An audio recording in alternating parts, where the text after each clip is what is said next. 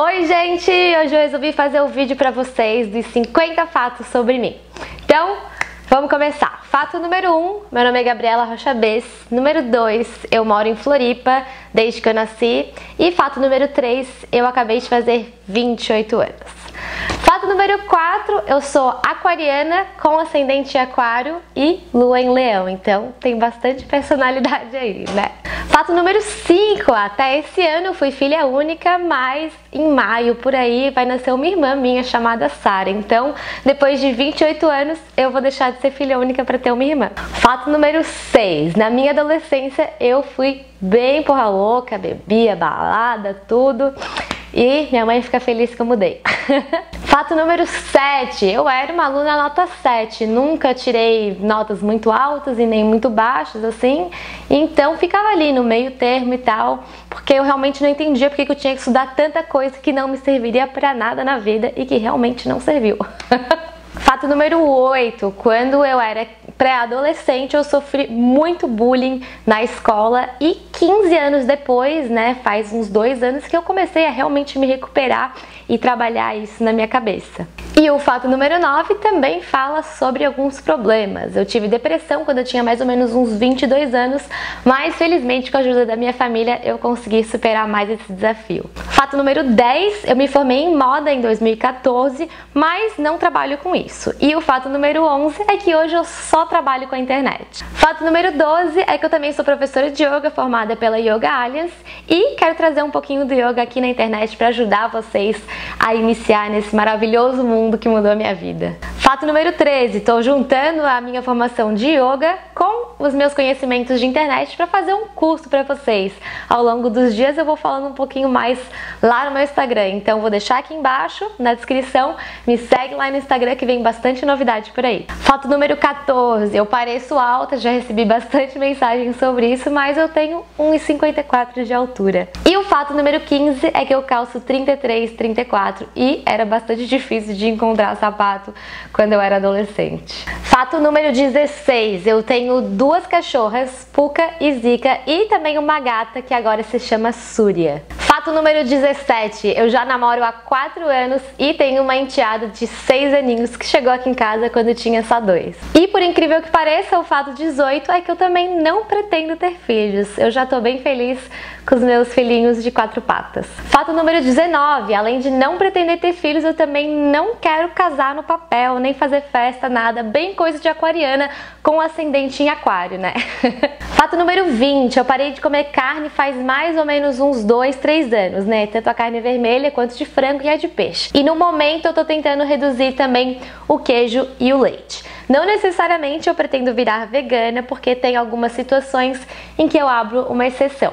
Mas o máximo que eu puder reduzir é o que eu vou fazer. Aliás, fato número 21, minha comida preferida é cheeseburger com onion rings e molho barbecue. Eu sou apaixonada por hambúrguer de falafel. E aliás, o hambúrguer de falafel tem a receitinha aqui no canal também. Eu vou deixar o link aqui na descrição para quem quiser, porque pra mim é o melhor hambúrguer da vida. Fato número 22. Quando eu era mais nova, o meu sonho era ser jogadora de vôlei, mas infelizmente quando eu fui ver que eu ia ter 1,54, meu sonho foi por água abaixo. E o fato número 23 é que o meu sonho de hoje em dia é dar a volta ao mundo e literalmente sair de um ponto, dar a volta no globo e voltar ali. Fato número 24 é que os lugares que eu mais tenho curiosidade de conhecer no mundo são o Egito, a Tailândia, a Ásia em si e também o Japão, que eu acho que são lugares que devem ser muito diferentes de toda essa nossa cultura que tem aqui no Brasil. O fato número 25 é que eu conheço 6 países no total: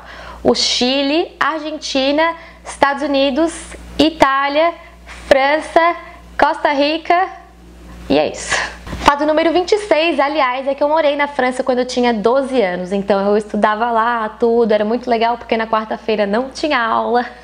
E o fato número 27 é quando eu era criança, as coisas que eu mais gostava de fazer era cantar, falar e desenhar.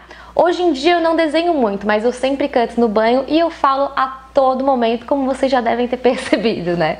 Fato número 28, uma coisa que eu gosto de fazer muito hoje em dia é ler. Ler sobre desenvolvimento pessoal, espiritualidade, sobre o mundo, eu adoro a leitura. Fato número 29, os meus livros preferidos são Comer, Rezar e Amar, Como fazer amigos e influenciar pessoas, o poder do agora e a coragem de ser imperfeito. Fato número 30 é que eu também pretendo um dia escrever um livro sobre as minhas experiências, sobre os textinhos que eu faço, mas esse projeto ainda está guardado na gaveta porque tem alguns outros que eu preciso focar primeiro. Fato número 31, o defeito que eu mais abomino na vida é a mentira. E o fato número 32 é que justamente as qualidades que eu mais admiro são a verdade e a sinceridade com empatia, né? Sempre, porque verdade sem empatia não é legal.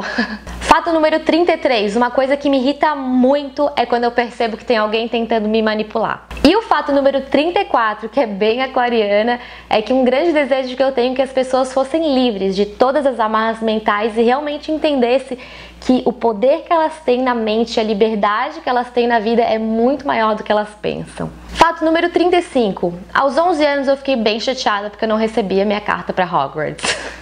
E fato número 36 é que o meu filme preferido é o Comer, Rezar e Amar, que também é um dos meus livros preferidos. É uma história que eu amo e me identifico completamente. Aliás, o fato número 37 é que eu adoro ver filmes, séries e que me façam rir.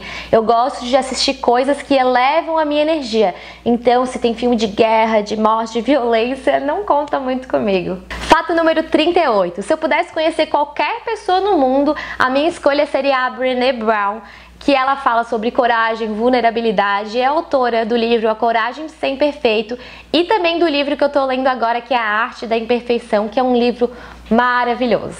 Fato número 39, eu sou uma pessoa que eu gosto tanto de frio quanto de calor, então morar em Floripa, que às vezes a gente tem 4 estações do ano em um dia só, pra mim é maravilhoso. Fato número 40, o meu maior medo da vida, por mais livros que eu leia sobre espiritualidade, é justamente a morte. E não a minha, mas a morte das pessoas que eu amo, das minhas cachorras, de quem tá próximo de mim.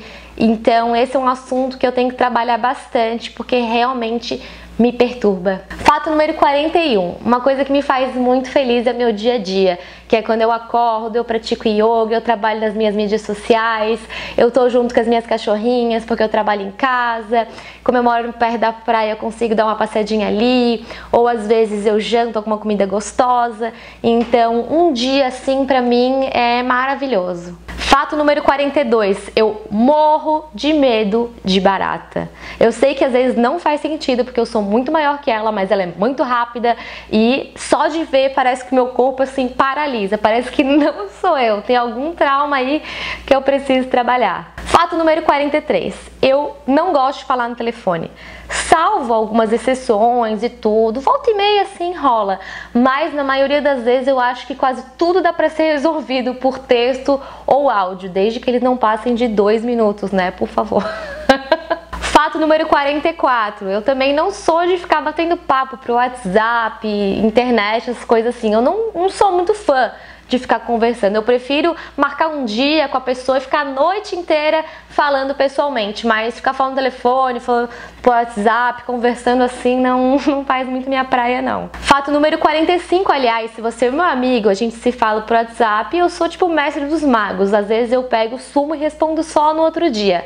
E eu coloco sempre a culpa no meu signo, né? Mas eu sei que a culpa é minha. Fato número 46, eu aprendi a cozinhar quando o Gui veio morar comigo, porque antes eu só comia ovo com tapioca o dia inteiro. Então, agradeçam o Gui pelas receitinhas que eu aprendi a fazer. Fato número 47, uma coisa que me deixa perturbada é desorganização.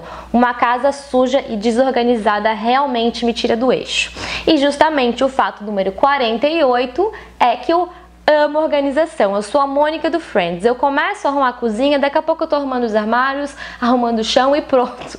A casa fica que é uma beleza. Fato número 49. Apesar de eu amar ficar em casa, trabalhar em casa, gostar muito do meu cantinho, eu também amo fazer coisas ao ar livre. Inclusive, uma coisa que eu quero muito fazer esse mês é acampar, que eu nunca fiz, mas esse ano vai. E o fato número 50, então, é que na minha formação de yoga, os meus amigos falaram que a palavra que mais me representa é a alegria. E eu acho que eu concordo, porque eu realmente amo viver e sou muito feliz com a vida que eu levo. Bom, gente, por hoje é isso. Eu resolvi fazer esse vídeo para vocês conhecerem um pouquinho mais sobre mim e da minha vida.